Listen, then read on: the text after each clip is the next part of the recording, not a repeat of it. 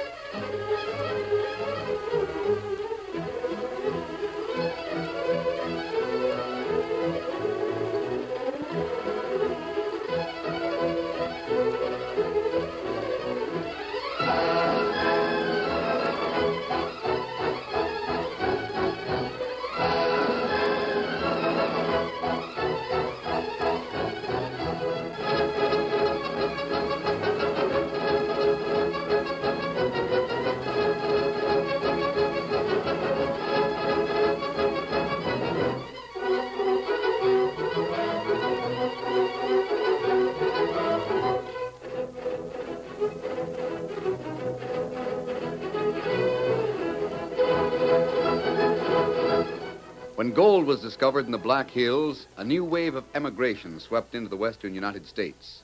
Along with the honest settlers came gamblers, criminals, and confidence men, and the mining towns ran wide open. It was in the hills that the Lone Ranger led the fight against the powerful and ruthless Drexel Syndicate, and it was only his strength and courage that made possible the victory of right over might. Return with us now to those thrilling days when the West was young. From out of the past come the thundering hoofbeats of the great horse Silver. The Lone Ranger rides again. Come on, Silver. We're heading for Deadwood. Hail, Silver!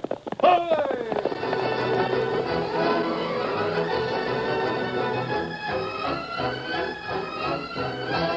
Deadwood City boomed with gold mines on all sides.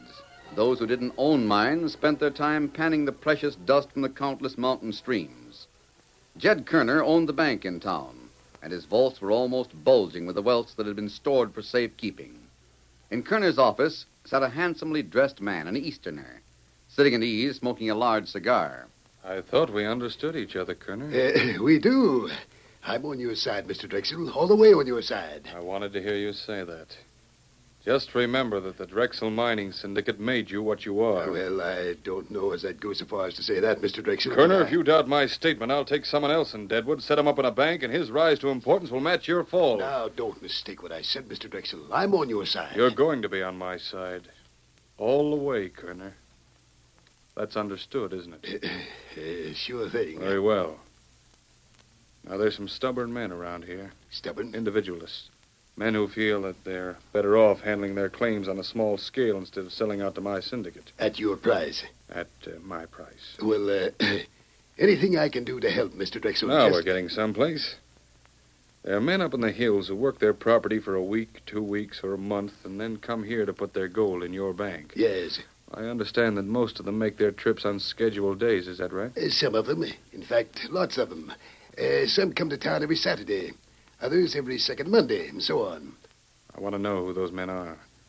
You mean... I already know about some of them. I want to know about the others.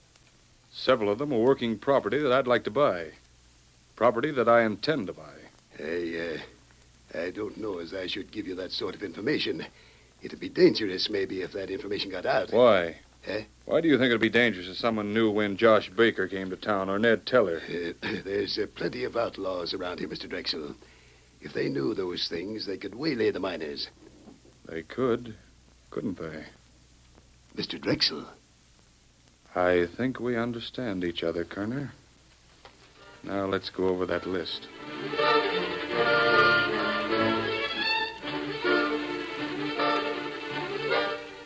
A few days later, trouble broke out from the mountain trails outside of town.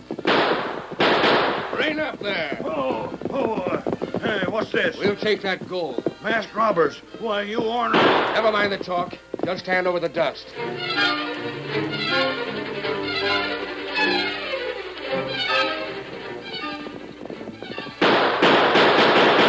Hey, you! Rein up! Highwayman, leave me be, you ornery crook. Get your hands up.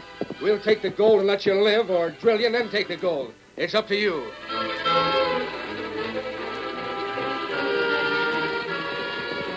Come on there. Come on.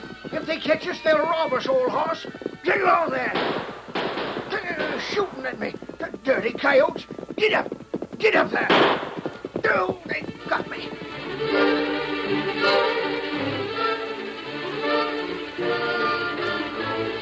The sudden outburst of banditry made every mountain path a trail of danger. In the cafe, everyone was talking about the work of the gold thieves, especially Josh Billings. He had his wounded arm in a sling. Something's got to be done. I'm for organizing the vigilantes or something. Why, I was talking to Hank, and he said he had over $3,000 stolen. Look at me. For the past 6 months, I've been riding into town each fortnight with $1,000 in gold. And really 1,000. I ain't stretching the sum like Hank did. Those critters didn't give me a chance. They don't give anyone a chance. They just ride up, and one grabs your reins, and another throws a gun on you. And it... howdy, stranger. I didn't notice you standing there. Hasn't anyone been able to describe these outlaws? No, that is, not very much of them. They keep their faces covered. By the way, stranger, who are you? Well, I haven't been in town as long as most of you men, and I feel the same way you do. Something should be done, and done quickly. Yes, but what? You're Josh Billings, aren't you? That's my name. Have you met Clark Drexel? Drexel? Sure I have. He come here to take charge of his syndicate business when his agent was jailed. How did you meet Drexel? He tried to buy out my property, but I wouldn't sell to him. He strikes me as being an influential man. Sure he is, and he's rich, too. Why don't you ask him to help organize your vigilantes? I don't know about that. I've heard a lot about Drexel. I'm sure he'd be glad to help you. I don't know. What do you think, Pete? I reckon Drexel would help us all right. Only, well, he tried to buy me out, too. Did he? Did you sell? Not at his price. I don't know what there is about him, but, well, I don't like to say anything, but I wouldn't feel that I could trust him too far. Why? I said enough. How do I know you're not a friend of his? And for that matter, how do we know that this here stranger's not one of the highwaymen? Why, Ginger, we don't. You didn't tell us your name, stranger. What are you doing? Where are you from? You haven't asked the most important question. What's that? Who stole your money and how you're going to get it back?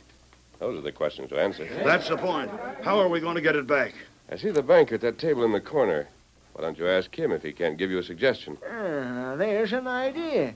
Come on, Pete, let's ask Banker Kerner. Come on. I don't know how Mr. Kerner can help us, Pete, but he might have some ideas. Hold on.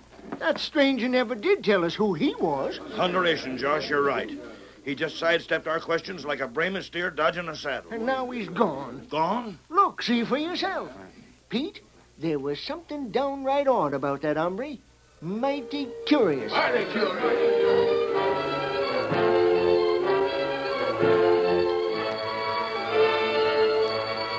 That night in the camp, which was hidden in the hills outside of town, the Lone Ranger met Tonto and discussed the sudden outbreak of robberies. While I was in town, Tonto, I learned quite a bit about the men who have been held up. What you learn, Kimasabi? These men have several things in common. What that? They all keep their money in Kerner's bank. Every one of them comes to Deadwood on scheduled days to do his banking. What else you learn? Well, I talked with several men who don't keep their cash in the bank. None of them has been bothered. Kerner not in Deadwood very long. He came here and started his bank just after the first discovery of gold. It took quite a while for him to get established. That's right. First, the men didn't want to put their cash in his bank. They felt it would be safer to hide it in their homes. Then the Drexel men came here and the robberies started. Where'd you hear that? Talking to the men in town. They told how a gang of crooks started breaking into houses and stealing the savings of the miners. Those crooks were never caught. And when robberies stop?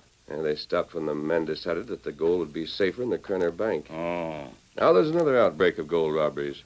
In each case, the victim is someone who has money in the bank. There's one more point that's especially important. What's that? Every man who has been robbed has had a chance to sell his property to Clark Drexel. There, Tonto, was the answer. Drexel fella behind robbery. I'm sure of it. Just as I'm sure he was one of the organizers of the Black Arrow. We not got proof. No, we haven't proof yet. Perhaps we can get it. And how we get proof? There never proved Drexel and Black Arrow. No, there wasn't. Now it'll be almost impossible to jail him for that conspiracy. But maybe we can prove that he's behind these outlaws. How you do that? Tonto, when I wear my own clothes and my mask, I'm known around Deadwood. Isn't that right? Drexel himself would know me. And there are others, too. Yes. But from now on, I'll have to keep this disguise on. Tonto, you go to the sheriff. Tell him what we hope to do and have him ready to help us. I'm going to call on Kerner, the banker.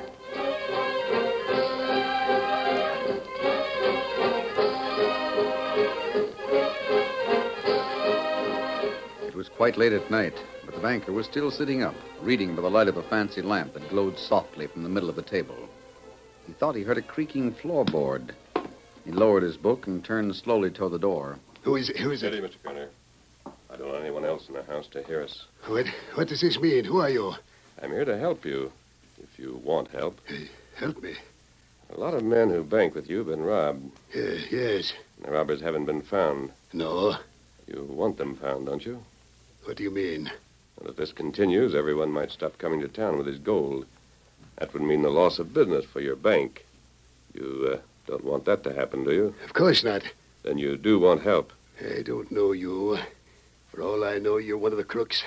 Now I know when I saw you. You were in the cafe a little while ago. That's right. You wouldn't tell your name. I still won't, because my name doesn't matter. Some of the men think you're one of the robbers. Maybe you are. In that case, you'd be no worse off than you are now. Huh? The law hasn't been able to stop those robbers yet. If I'm one of them, you've nothing to lose by letting me help you. On the other hand, you might benefit if you want the robberies stopped, the robbers caught. But you... What can you do? Before I can do anything, I want you to give me the names of men who bring gold dust to your bank. I can't give you that information. The outlaws seem to have it, so there's nothing to lose by giving it to me. I might be able to put an end to the robberies. Or, do you want people to know that you're unwilling to help? But I tell you, Everyone will realize that there's nothing to lose and everything to gain. I don't know. Quickly, man. Do I get the names, or shall I spread the word that you won't help in stopping the losses? All right. I'll give you the names.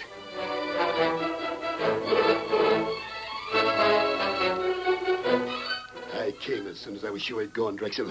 I had no choice. I had to give him the names of the men. I can understand that. Well, it's all right. I'm glad you understand. You don't know who he was? No, he's a stranger in town. I see. Tall man? Yes. Well, how did you know? Tell me, did he have a white horse? I couldn't be sure, but it was light. It might have been white. Good. You gave him a list of names of men who bring gold dust from the surrounding hills to your bank. I had to. Very well, Kenner. Now, here's what I want you to do. Tell everyone about that call. Let everyone know that this stranger came to you and demanded that list. Spread the word that he's the highwayman. That man wore a disguise. What? He's the Lone Ranger. And because of that call on you, he'll be shot on sight.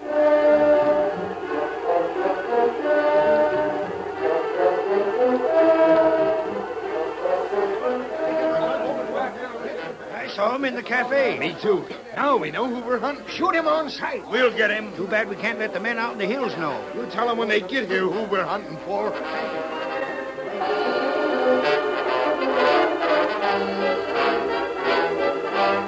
Why did you send for us, Drexel? It's dangerous for us to be so close to town. Jake, I think the Lone Ranger's after you boys. I don't say he's got us. He might call on each of the prospectors and warn them about the robberies. He'll have to do a lot of riding. They're scattered through the hills from here to Kingdom Come. You'll do well to be careful nonetheless. Meanwhile, I've handled things in town so as everyone thinks this hombre, whom I'm sure is the Lone Ranger, will be shot on sight for the robberies. Shot on sight.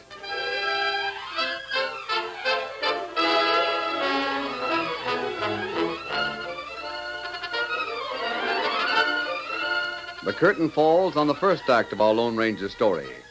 Before the next exciting scenes, please permit us to pause for just a few moments.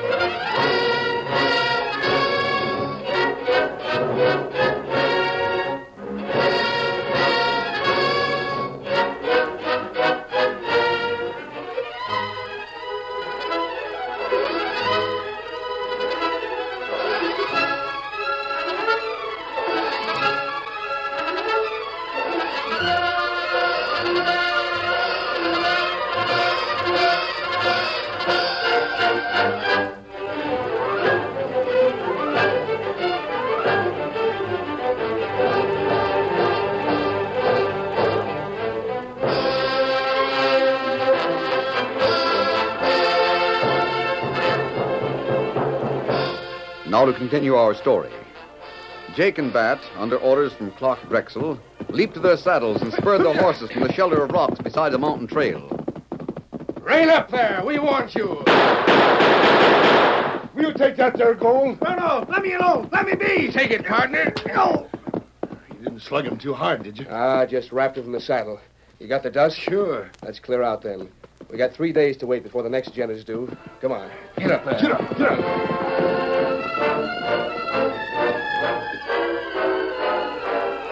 For several minutes, the prospector lay stunned.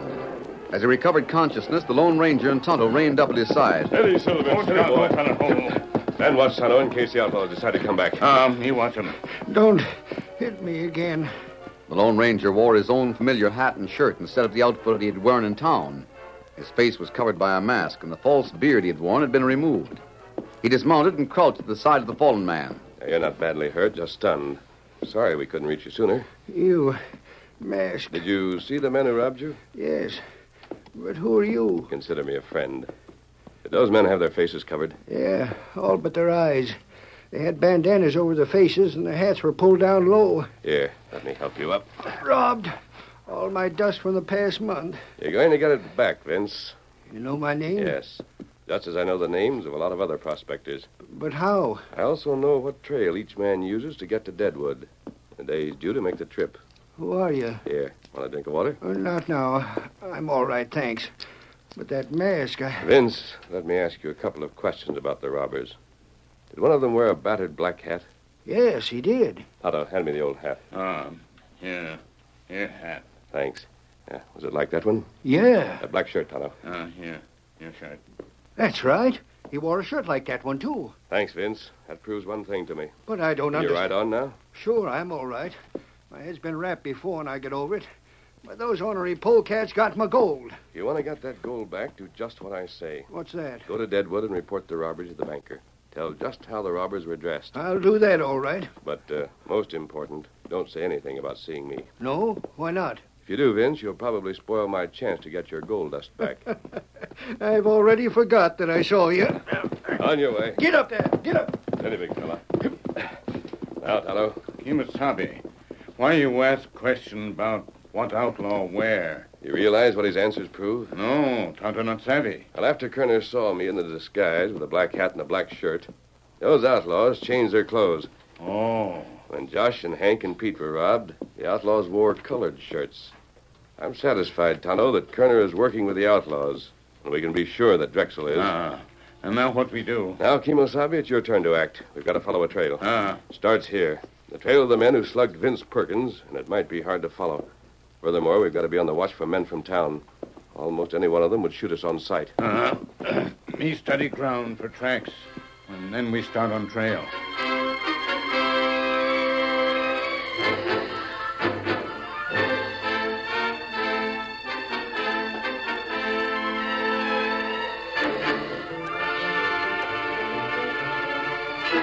When Vince reported what had happened, there was a fresh hue and cry. Now everyone in town had a fairly good description of the highwaymen. In the cafe, Josh had his say in no uncertain language. I knew it, Dad ratted. I knew it, and I told the boys as much.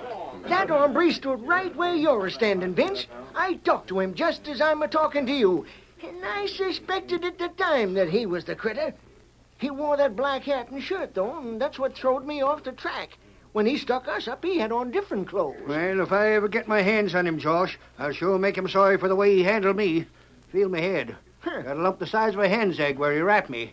Then he robbed me besides. We get him and we'll all have some settling to do. Well, boys, I hear there was another robbery. Oh. Howdy, Mr. Drexel. Vince here was stuck up. Yeah, stuck up and knocked down. The gold around here is attracting all kinds of outlaws to the Black Hills.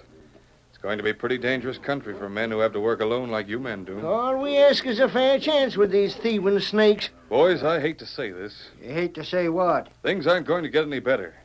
I've seen boom towns like this before. Once the outlaws move in, there's no chance for men like you.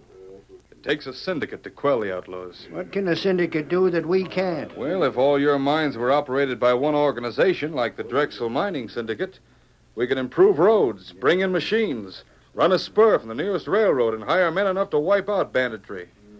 You Better spread that around as the opinion of a man who knows. Huh? Meaning that you haven't given up your notion of buying us out, eh? Well, that's the idea, Josh. At your own price. My price is fair. Any one of the claims might peter out to nothing at all. I have to take a gamble, you know. Well, thanks, but we'll hang on for a while longer. Yep, that's the way I feel about it. Well, I'll be around Deadwood for a while if you change your mind. Good evening, boys. I don't like Drexel, and I'm getting more so every time I see him.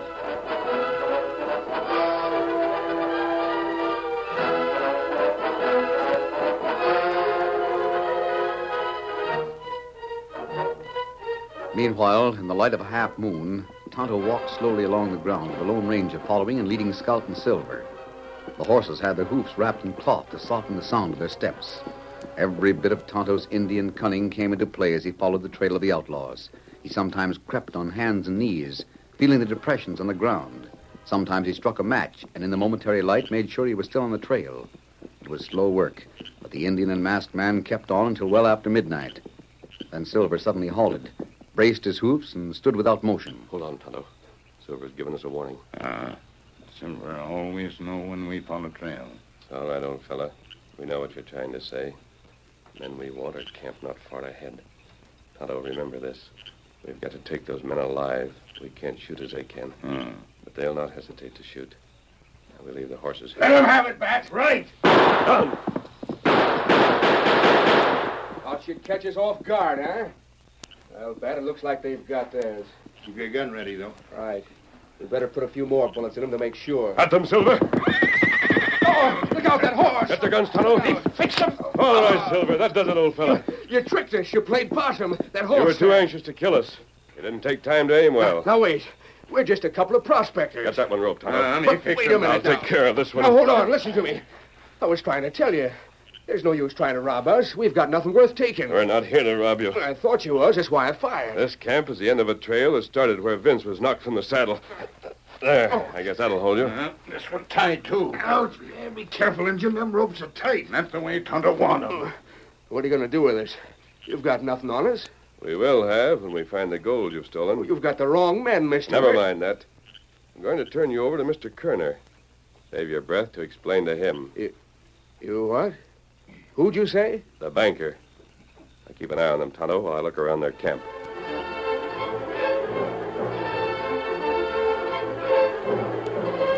The Lone Ranger built a fire and searched the outlaws' camp while Jake and Bat kept their inward satisfaction from showing on their faces. They knew that they'd be safe if the masked man turned them over to Jed Kerner, the banker. Later that same night... Out cabin. Just wait till I light the lamp here. Who is it anyway? I brought some prisoners for you. Prisoners. Thanks a lot. There are the thieves, Mr. Kerner. Get in there. All right. You needn't shove us. What do you mean? These two are the outlaws who've been stealing gold from the prospectors. I can't believe it. Nonetheless true. There's a saddlebag full of gold dust. I took it from their camp. But you're masked. When I called on you the other day, I wore different clothes. Since then, one of these crooks dressed the way I did, so I'd be accused of the robberies. He's your man, though. What do you say about this? There's not a word of truth in it, Mr. Kerner. Me and Bat Lawford have been trying for months to find a claim without any luck. And while we're in camp, this masked hombre comes up with a redskin and ropes us. That's how it was. He's the guilty one. After all, you're a stranger around here. These two men have been around town for some time. Mr. Kerner, it'll be easy to prove that these two are the outlaws. Now, in the first place, you can let the men they've robbed talk to them. I'm sure somebody will recognize their voices. Who else knows about this capture? I brought them directly to you. I see. Here, you better take one of my guns and be ready in case one of them makes a break. I'm going to untie Jake's hands and show you something. Oh, well, all right. You can handle a gun, can't you? Oh, sure. Now, you just wait 1 minute, Kerner, and I'll remove all doubt about who robbed the prospector. Stand still and get your hands up. What? Kerner. You heard me? Good work, Kerner. Reach over here, Jake, and I'll cut the ropes. Kerner, are you working with these crooks? Jake, does anyone else know about you and Bat? Only that redskin. There. Jake, now you cut Bat's ropes. Where's the Indian now? I heard the masked man tell him to go and get Clark Drexel. I expect Drexel will be here any minute with the Indian. Good. Drexel will be glad to be in on this. With his influence in Deadwood, we'll have no trouble at all in convincing the sheriff that we had to shoot this man and his Indian friend to capture them. So that's the plan. Well, at least those prospectors will get their gold back. Even if you shoot me, you'll have to tell the sheriff you have the gold. Kerner, we worked for that gold. We earned it. It was promised. Easy, Jake. We needn't say all the gold was found. Just enough to prove that we got the right men. You still won't have everything solved, Kerner. No? No, Drexel's plan will fail. Now that the outlaws are captured, as you'll make everyone think they are, there won't be any more robberies. The prospectors won't be forced to sell out to Clark Drexel. Drexel will have new plans. Kerner, I think you've said about all you need to say. What? Now I'll take back my gun. Stand where you are. I had to find some way to prove that you and Drexel were behind these two crooks. That's why I let you borrow my gun. Get your hands up. Stand back or I'll shoot. Go on and shoot. Let him have it, Kerner. Fire. I will. What the... Try it again. The gun's not loaded. I'll fix him. Not so fast. Oh, I'll show you. You get back. We're here. We'll take over. Hand where you are. Let me at the critters. Me first. They plugged my shoulder with the bullet. They all We've been framed. Wait, boys. Let me explain. You done plenty of explaining. We heard it all right outside the house. Everything all right, Tonto? All plenty good. Give me a chance. It was Drexel. He planned it. He made me help him. You'll all get the chance to talk in court. And I think you'll find a mighty unfriendly jury. Masked man, back at your camp, I heard you tell Tonto to go and get Drexel. But instead, he shows up with Josh and Pete and the others. Tonto knew what I meant. That's why he got the prospectors and followed me to Kerner's house. We sure be glad to take these critters to the calaboose, won't we, boys? Well, then you won't need Tonto and me. Come along, Kimosabe. Won't need you? Why, great guns, mister. We always need men like you. Hey, stop him. We got to give him a share of our gold. He's got a reward coming.